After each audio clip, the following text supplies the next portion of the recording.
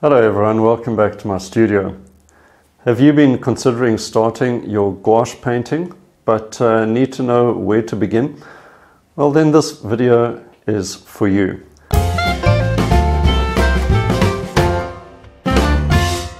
I'm going to be going through all the materials that you need to get started and start enjoying gouache painting. Now you can have a look at some of my other videos with gouache demonstrations and get an idea of what you can expect with gouache paint.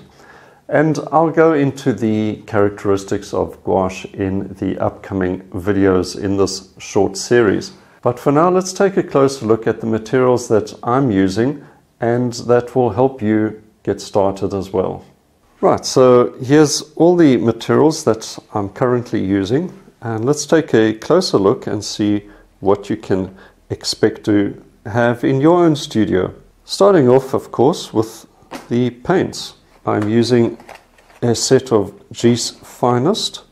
This is 24 tubes of 18 milliliter gouache paint, and I've done a more extensive review on this paint, and you can find it in the description below, and also where you can get yourself some of these paints. Now, there are many manufacturers of gouache paint on the market, but I do suggest that a set like this will take care of all your gouache painting needs, especially when you're getting to know your colors. Now, what colors should you be using? Well, what I suggest is that you have a set of colors that cover the warm and cool range for your primary colors, and also some important convenience colors.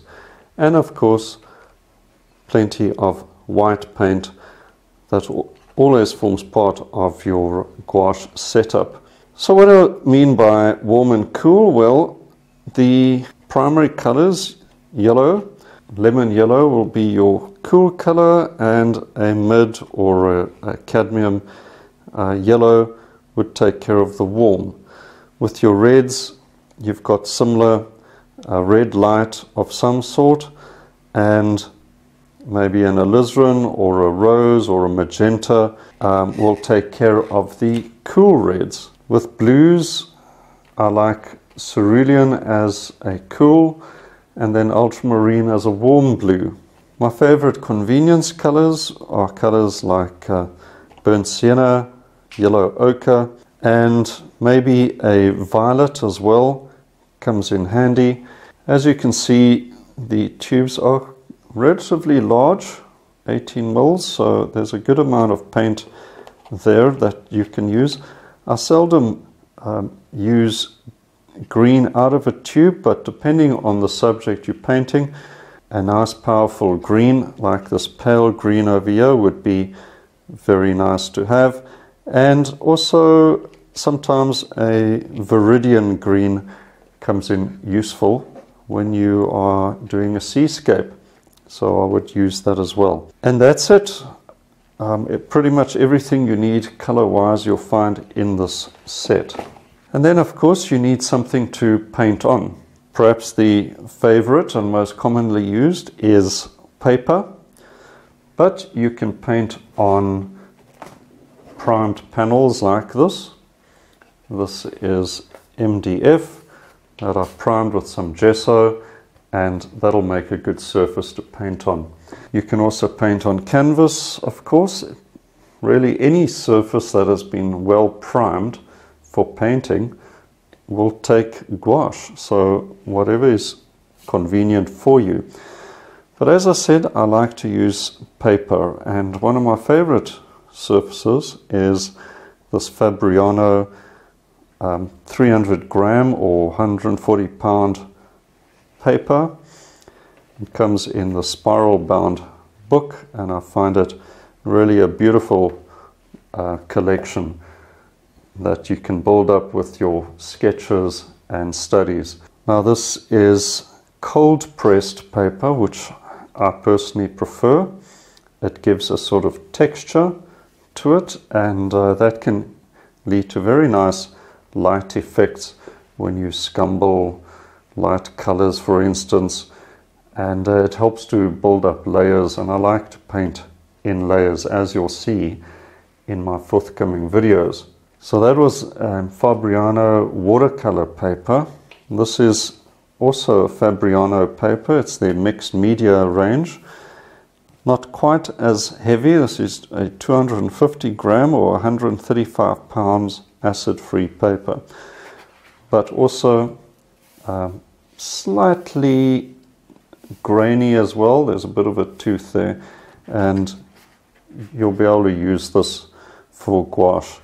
I would tape it down as well, just in case. The reason I go for 300 gram is that it's not going to buckle when it gets wet. So anything less than 300 gram or 140 pound paper, I would make sure that it's secured nicely, perhaps with masking tape or something like that, to make sure you don't have problems with buckling paper. Now this is some hot pressed watercolor paper, also 300 pounds, so it's a good strong card, but with hot press you've got a very smooth surface. It can be perfect for certain subjects where you want that smoothness, maybe a portrait even, and you prefer the smooth paper. Try them out and see what works best for you. There's not one that is particularly better than the other. It comes down to your personal preference. Right, next up you'll need to apply your paint, and of course that means brushes. Brushes for acrylic painting have long handles, but for gouache painting I prefer a short handle. So my favorite brushes would be the squared edges that you'd get with a flat brush. These are two short flat synthetics, and they work very nicely. This is a nice size to block in on a small surface like this. On a bigger surface, an A4 perhaps or bigger, I'd want to start off with something like this. And this you would consider to be a size 10, maybe a size 8 depending on the manufacturer of the brush. Even a fan brush can be used for big block-ins as well. It's a brush that I don't typically use, but for gouache it can work nicely. For more precise shapes, I like this memory point brush. It's made by a German company called Kum, and as the name suggests, keeps its nice shape. It is synthetic and good for detail as well as bigger shapes.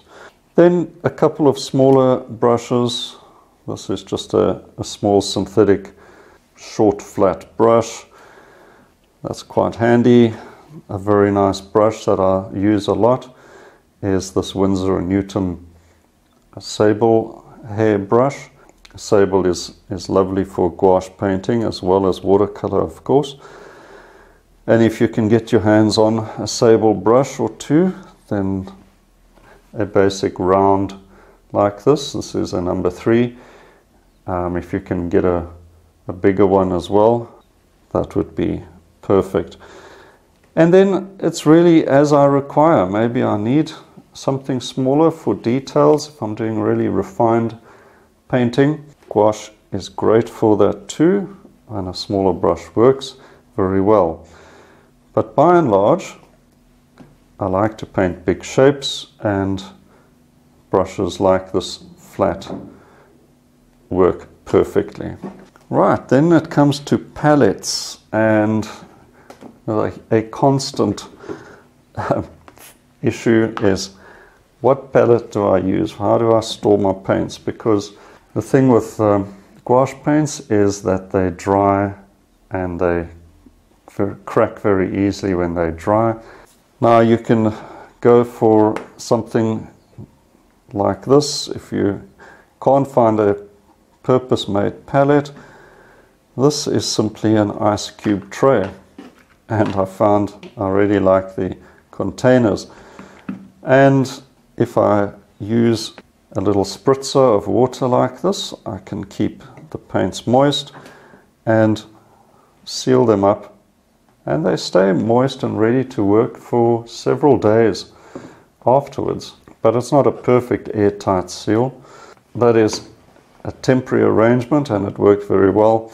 A spritzer bottle like this that I've filled up with some boiled water lasts for a long time, and just by keeping your paints moist even while painting, and after you've just a few sprays like this, keeps it fine during painting. When I'm done for the day, I'll give them another spritz as well and cover them up, and they'll last for quite a few days. Now if you're looking for a more permanent solution or a fancier option, this paint saver palette made by Prime Art might be just the thing. It says for acrylics, but of course the problems that acrylic painters face is even more so with gouache, because gouache dries really quickly. So this is a very nice palette because it's got a lid sealed with rubber to make a good airtight seal. Lots of compartments to work on and some nice mixing space. And when you're done, just wet the sponge, put it in there, which will condense and keep things moist inside, and get the lid on correctly, clamp it down, and it forms a good airtight seal. Now if you are going to be using this type of palette, you're going to need somewhere to mix your paints, and these inexpensive mixing trays really come in very handy. You'll just get a bit of your paint like that, put it onto the tray, and then you can do your mixing over here and add in other colors as you go. And as long as you've got space to work, you can mix all your colors very easily using a mixing tray like this. If you are going to use a mixing tray like this, it's already got space in the middle. But if you run out of mixing tray space, having a few of these handy can save you some time and hassle. Containers for water. I use a multi-compartment one. This is a small one I use for traveling around. Have several of them filled with clean water, so you can constantly have as much clean water as you can without having to always get up and change the water. I can add one more thing. Have tissue paper on hand, kitchen towel or any sort of tissues or serviettes, and as you're painting and you pick up water with your brush, just get rid of the extra water on your brush so you don't get too much water into your gouache paint. And that is more or less it. Okay, now there's links in the description below for some of these materials, or you could find them in your local art shop as well. But don't let cost get in the way of your gouache painting. The paints I've suggested are very reasonably priced and of excellent quality. And use what you have available. A couple of brushes and some watercolor paper, and you are ready to start gouache painting. If you'd like to follow the progress of this series, keep an eye out for the next few videos where I'll be looking at some specific techniques that you'll be able to use right away with your first gouache painting. Make sure to subscribe to the channel and you'll get notifications of the next videos as well. So until next time, cheers for now.